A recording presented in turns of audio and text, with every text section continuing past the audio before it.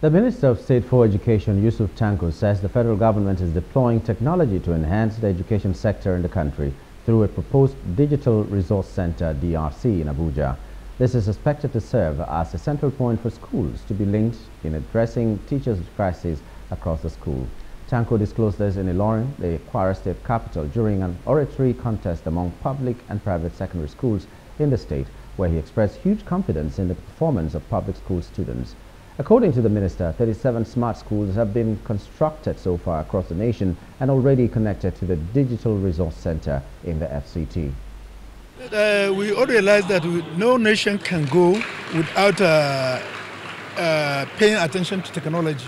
We are going to commission Digital Resource Center in Kado, Abuja.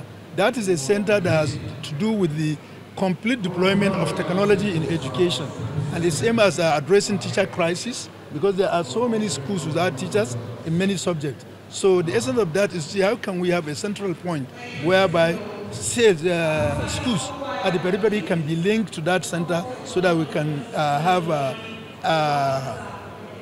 model in which students from periphery can interact with resource person at National Research Center. We have constructed so far about 37 smart schools nationwide that have been connected to smart boats, which can be directly connected to the Digital Resource Center in Abuja. We are going to commence another round of construction of about 50 schools in the country.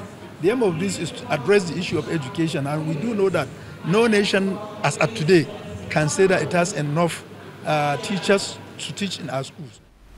Others said the move is in the right direction, as it will build the intellectual capacity of the students for future challenges.